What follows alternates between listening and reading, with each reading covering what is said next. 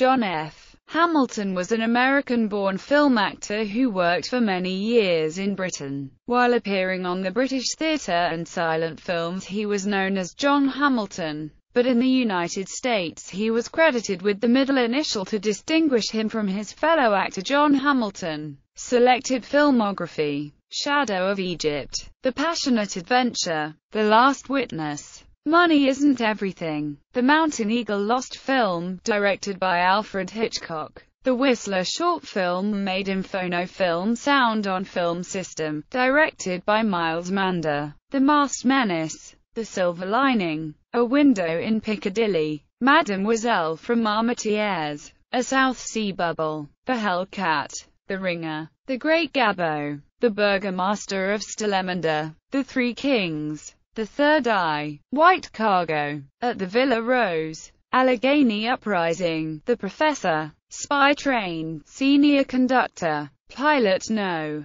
5, Mr. Pritchard, The Undercover Man, Police Desk Sergeant Shannon, On the Waterfront, Pops Doyle. Bibliography: Lowe, Rachel, History of the British Film, 1918 to 1929. George Allen and Unwin, 1971.